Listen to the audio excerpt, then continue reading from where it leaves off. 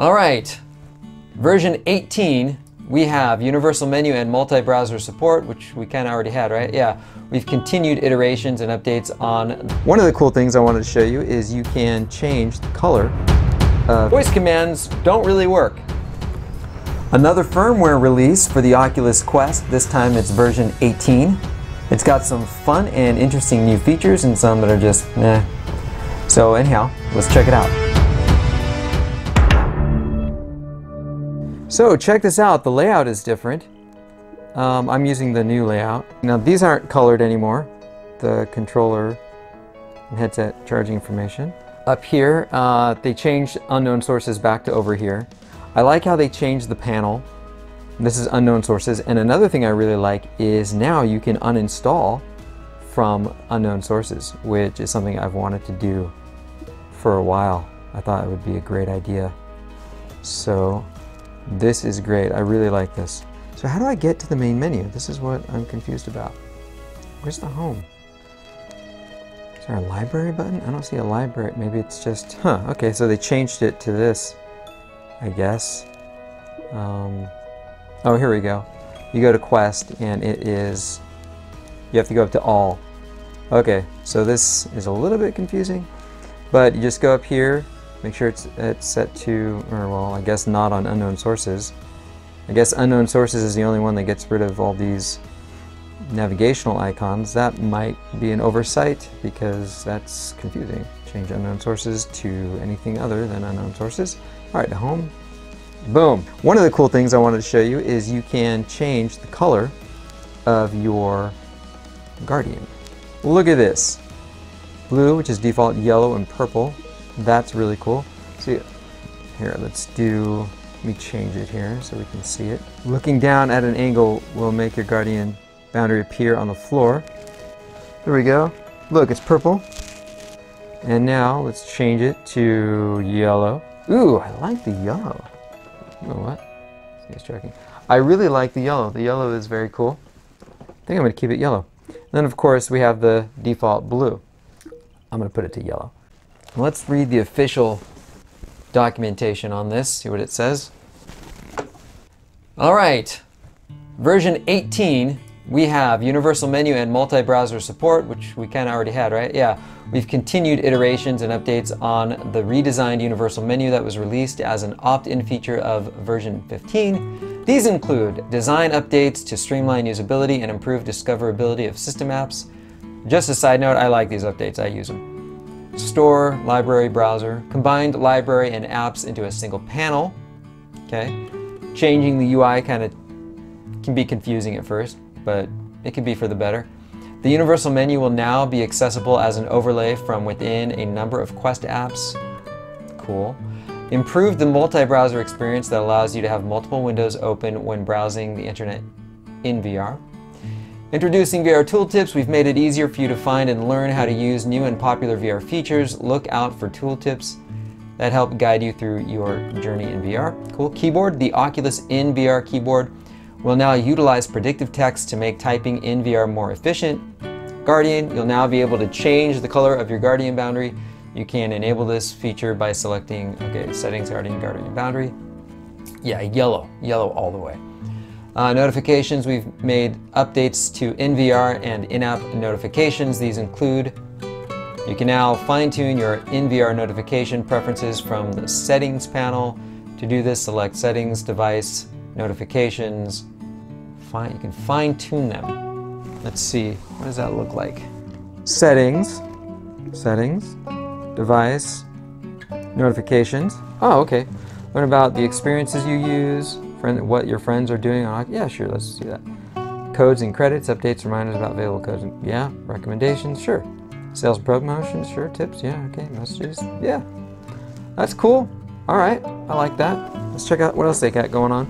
Added the ability to interact with notifications, example, screenshot saved, press the Oculus button to view your photos. I've already had that. I don't know that it's really something new. Added additional info within the notification to help you understand what you're seeing. Example, check out this app because you tried Y app. I've had that before already. Is this really new? Doesn't seem like it. Updated notification styling. Okay, please note that these features may only be available to a percentage of users at this time. Social, you can now share in VR content or ask a friend to join you in an app or experience in VR via Messenger. I wonder if that's limited, because I can't imagine you could just download a commercial, you install a commercially, or get a paid app and then have a friend join you on it. It's probably got to be limited somehow. This can be done by selecting Share, Messenger, and then choosing who you'd like to share with.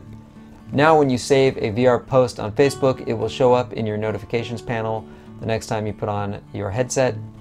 If the post includes an app, okay, now when you save a VR post, okay, it'll show up. If the post includes an app link and you already have the app installed, you'll be able to open the app directly from the notification.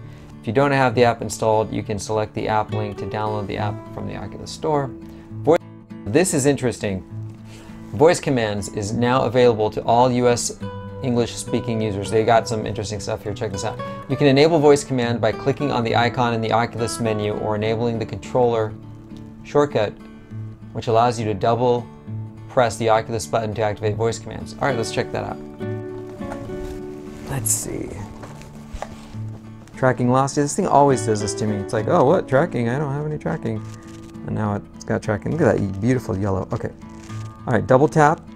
I'm not seeing anything. Double tapped it. Nothing. So let's see what we got. The voice commands icon is located next to the microphone icon. You can also find voice commands in your Oculus Home menu. I can't find it anywhere. It's not next to the microphone icon. Let's look in the home menu. Let's see. Home. Okay, this is the home menu. I do not see voice activation anywhere in here.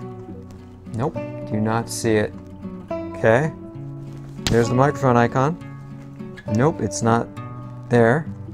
Guardian, storage, applications, virtual environment, experimental features. Okay, why do you get hung up? Okay, this thing is bugging out. I click on about and it doesn't, there we go. Developer, experimental features. I don't know. Let's try restarting this thing. See if that makes any difference. Let's see. Start casting. Start casting. All right, I'm gonna go ahead and restart this thing. Let's see what we got. I'm actually gonna shut it down. Ooh, they've got a different, check it out, they got a different looking menu. Notice this on the Oculus Go today as well. Let's first power it off. All right, let's try this again. Let's try the voice stuff here. Let me double tap on the Oculus button. Trying. It worked once, and then when I was like, no, I don't want you to store my information, they're like, you know what, how's about we don't work then? If you're not gonna let us store your information, how's about forget it? They didn't tell me that it was going to entirely forego the ability to use voice commands. I have an idea. Let's force it to launch.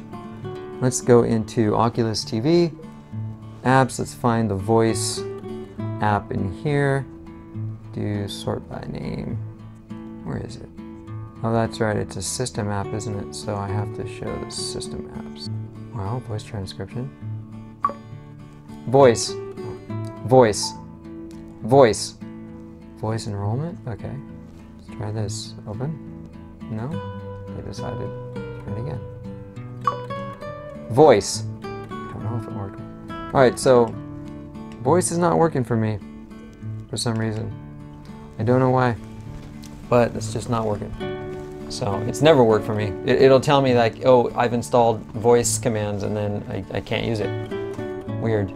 So, but here's something weird. You can say voice commands has been redesigned with sleeker visuals. Yeah, it's invisible. Voice commands can now support a wider breadth of commands. These include take a photo, to take a screenshot while you're in an immersive experience, start casting, to mirror your headset to another screen, turn off, to quickly shut down your headset. Don't say that while you're using it then. When using voice commands, you can also ask, what can I say, to see more examples of commands available to you. Known issues. Voice commands don't really work. Known issues. Side-loaded 2D applications may not be visible within your library and as a result may not be able to launch From the 2D main menu, as a workaround, you should now be able to view and launch these sideloaded 2D applications from within Oculus TV, which is what I usually would do. Like, in fact, sideloaded 2D applications have never been available in my library, ever. Ever. They recently started showing up in unknown sources, but never in my library, so I don't know why they're saying that. Okay, fixes. Fixed a bug that caused some first-party apps to show incorrect dates below library thumbnails. Fixed a bug that caused multitasking browser window to merge into a single window when the headset was restarted. Fixed a bug that sometimes caused the wrong notification to be shown when a controller battery is low. Alright, now, here's some other things that are cool for the Oculus Link, which is still related to the Oculus Quest. Improved translation accuracy on predicted poses. This improves the visual ability of up-close content under fast head motion. Fixed an issue where a gamepad could not be paired if only Quest was paired with the Oculus desktop app. Fixed an issue that prevented Quest from being detected by a PC event, though it's plugged into a compatible port. Alright guys, so that's it. Not a whole lot, but it is an update. And you can see I had some issues, so let me know if you have issues with the voice commands. I don't know that I've talked to anybody who's able to actually successfully use the voice commands. That's it. I've got some other video I was working on today, but when I saw that this firmware had been released, I figured, I'll make a video. So, alright, remember to like, share, and subscribe, and we'll catch you guys later. Thanks.